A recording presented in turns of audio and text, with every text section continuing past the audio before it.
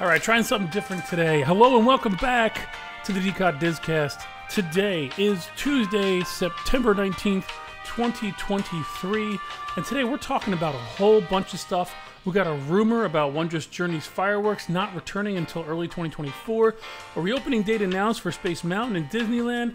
Oswald the Lucky Rabbit annual pass holder magnet is coming to EPCOT. And of course, a bear in a tree at Magic Kingdom. Let's go. All right, just go down the line here. So a reopening date has been announced for Space Mountain in Disneyland. The official reopening date is October 26, 2023. There's been some talks, rumors, discussions of Disney exploring the option to sell ABC to Next Star. And because of that, Disney felt like they needed to issue an official response to that. So Disney said that the reports today were unfounded, but that it's considering a variety of strategic options for its linear businesses. Here is the statement. While we are open to considering a variety of strategic options for our linear businesses, at this time, the Walt Disney Company has made no decision with respect to the divestiture of ABC or any other property, and any report to that effect is unfounded. Yesterday, the Avengers Vault opened at Disney California Adventure. The merchandise location also has a new backstory, which you can read. I'll read it to you. For 2 years, superheroes have been assembling across space and time to train the next generation of heroes. They use the Avengers campus as a hub for multi-world exploration, keeping unique artifacts they've collected here. However, the most powerful relics of their collection have been kept closed in the Avengers Vault until now. For the first time, recruits, you have clearance. In the Avengers Vault, guests will find artifacts from other worlds, like an orphaned Captain America shield found by Ant-Man, an empty Iron Man armor suit webbed up by Spider-Man, and foreign Infinity Stones found by the Hulk. The Avengers Vault is now open at Disney California Adventure. We're bipping and bopping back and forth between Florida, California. It doesn't matter where we're going. We're going somewhere because here we go. Next up, Oswald the Lucky Rabbit. I love Oswald the Lucky Rabbit. And it's an annual pass holder magnet. And it's coming soon to EPCOT. And by what I mean coming soon, tomorrow. You just hop on over to the Creation Shop starting tomorrow until October 23rd while supplies last. And of course, tomorrow you'll see all over social media the very long line for everybody that has to go and get the very first magnet. And I don't understand why, because it's till October 23rd. I know it says while supplies last, but just even wait a couple days and the line won't be that long, but have fun waiting an hour and a half for your magnet. But I know I want to go get one. Disney Cruise Line's newest ship, the Disney Treasure, is setting sail this summer of 2024. And one of the announcements they made was a Coco-themed restaurant that's going to be on board with characters. The new restaurant will be called Plaza de Coco. And in the concept art, you can see Miguel is playing his guitar on stage, which of course means that there's going to be characters involved while you're dining. They also confirmed there's going to be musical performances by a mariachi band while you dine, making this spot the very first theatrical dining experience themed to Coco anywhere on Disney property. I usually don't spit rumors, but I'm just going to spit this one out. Wondrous Journey's fireworks. The rumor states that it's not going to return in early 2024. Disneyland Forever is coming back. So Wondrous Journeys debuted in January 2023 as part of the Disney 100 celebrations at Disneyland Resort. The show featured exclusively films from the Walt Disney Studios, so no Pixar or Star Wars. It included elements from every Walt Disney Animation Studio movie to date, from Snow White to Strange World.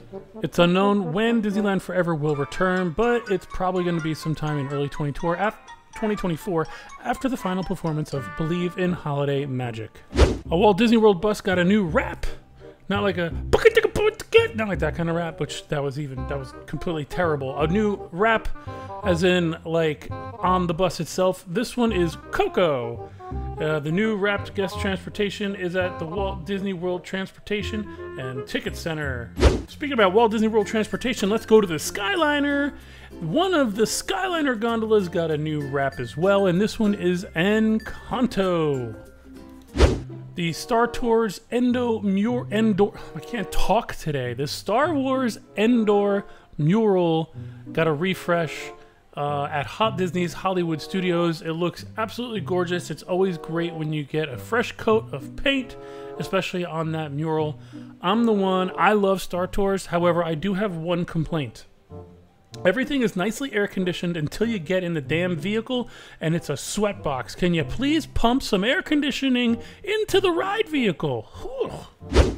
The solarium reopened at Disney's Beach Club Resort. This is a room that the only time I've ever seen it used is when it's raining outside and the lifeguards and everyone has to go inside and they do the pool activities in that room. Otherwise, I don't know what else you would use it for. They do have a TV in there when you have movies. But the last time we visited Beach Club, I noticed that they were renovating the solarium, which is, it's not really funny, but I want to say a month ago when we were staying at Beach Club, I noticed as I was walking through the solarium that I'm like, wow, this floor looks like trash. Like, it looks really beat up. They need to renovate this. They need to rejuvenate it, bring some new life to it. And well, that's what they did. They probably heard me. You know, they listen to me all the time. And they're probably like, yo, Steve said that this floor looks like trash. We got to fix it. And that's exactly what they did. So it reopened. I'm looking at some of these pictures right now. And I'll tell you what, they did a really good job. It looks like they reused the same chairs, but probably reupholstered it and stuff like that, but repainted it. New flooring looks really nice. It feels like it's more open.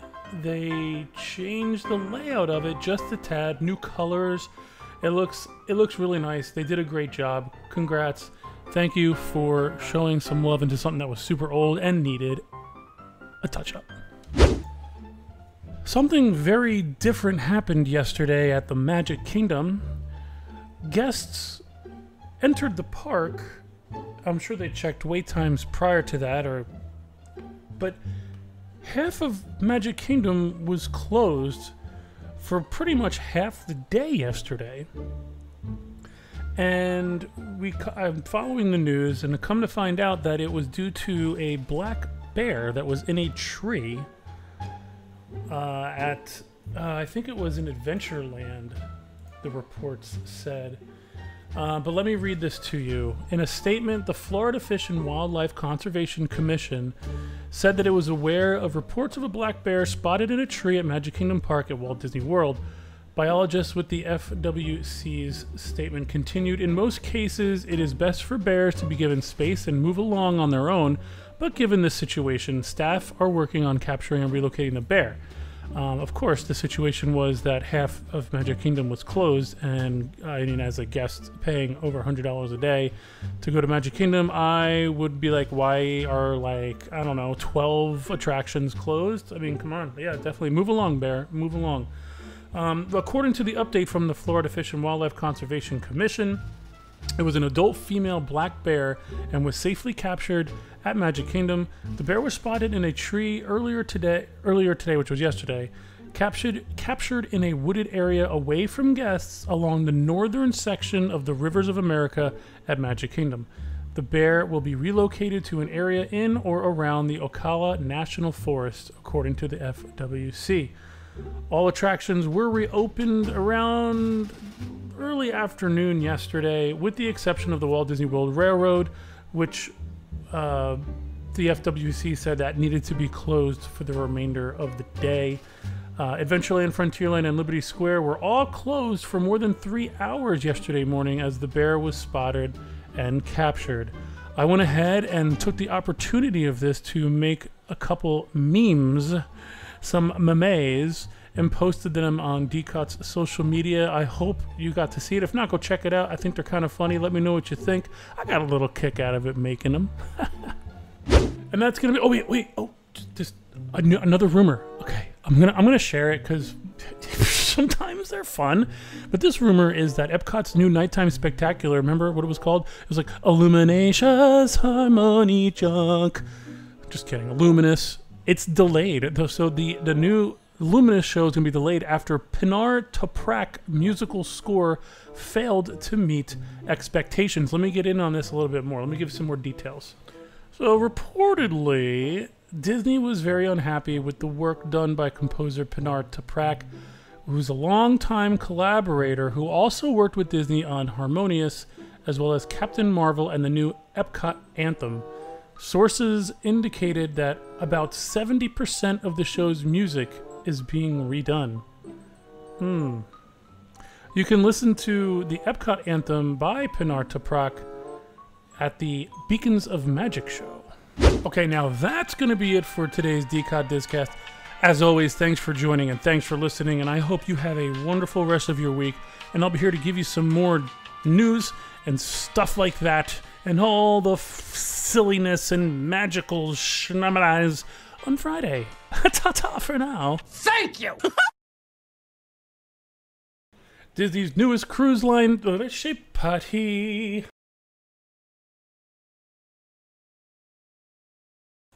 Oh, you're going to love me. Today, I'm going to leave you with a man shaving. Yes, that's right, a man shaving.